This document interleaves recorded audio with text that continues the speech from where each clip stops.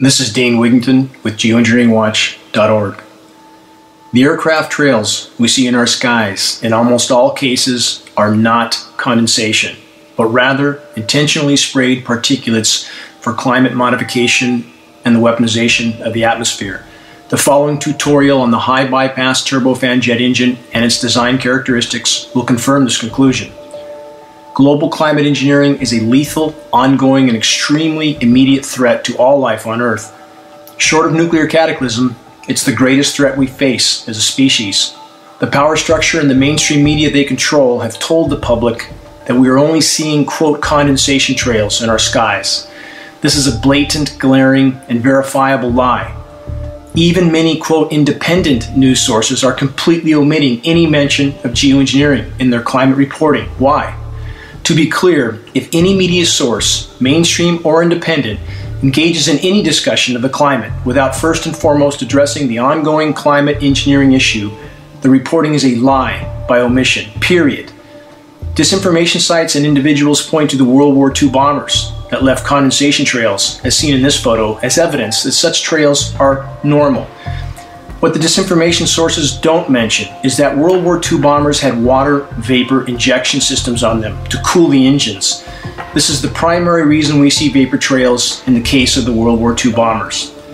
How do we know jet aircraft are spraying in our skies? Because we have up-close footage of military tankers and commercial carriers caught in the act of spraying. Because we have up-close photos of retrofit spraying nozzles mounted on the pylons just behind the jet exhaust and in line with the exhaust stream to create the appearance of, quote, condensation trails. Sprayed heavy metal nanoparticulates from the ongoing climate engineering programs are the actual source of the trails we're witnessing. Again, these nozzles are not just seen on military jet tankers, but also on commercial carriers. It's likely the commercial carrier personnel are not directly involved in the spraying programs, though commercial aircraft are being used with automated spraying systems. What are other factors to confirm the ongoing atmospheric spraying? We have countless lab tests from all over the globe verifying massive amounts of heavy metal fallout which matches elements utilized in climate engineering patents exactly.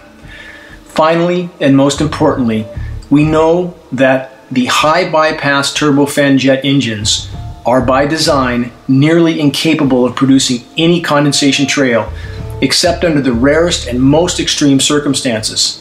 The primary objective of this short video tutorial is to make this fact completely and inarguably clear.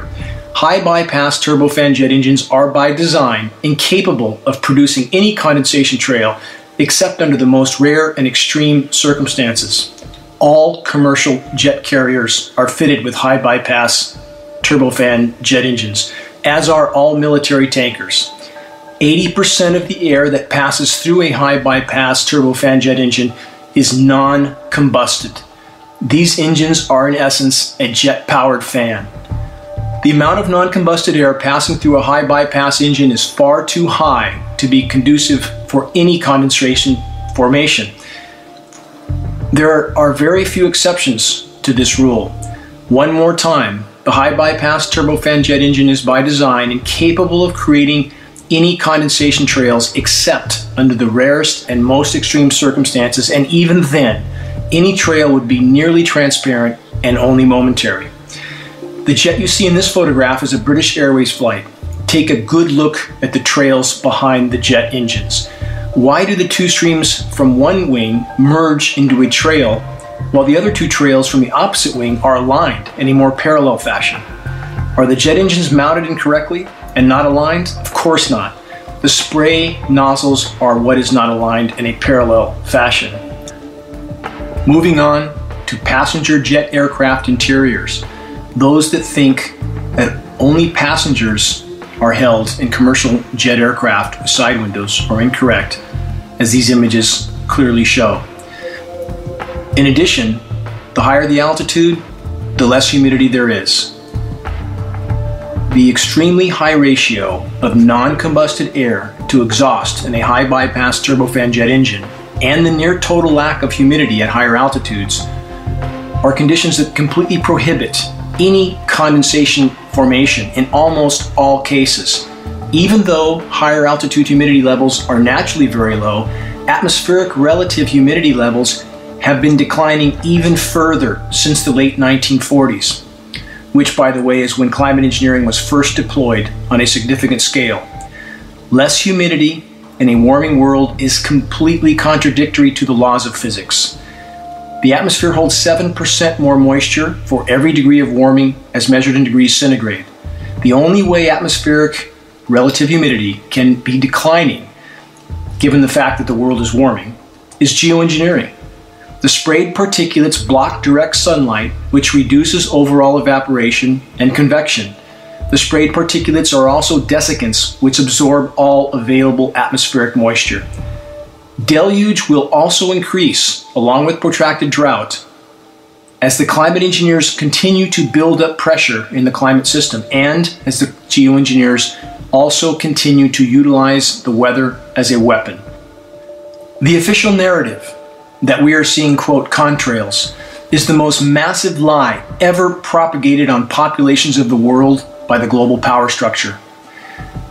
If one understands the design of the high bypass turbofan jet engine, and if one considers the fact that the higher the altitude, the lower the relative humidities are, which are low and getting even lower for the reasons already mentioned, the bottom line is this.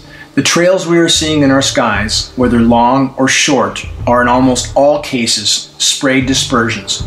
Even if you don't see spraying going on, if there are cobweb-like undefined wispy clouds, silvery white skies, or featureless cloud canopies, all are telltale signs of atmospheric spraying going on. Climate engineering is decimating our biosphere, contaminating the entire planet, and making an already bad global warming scenario far worse, not better.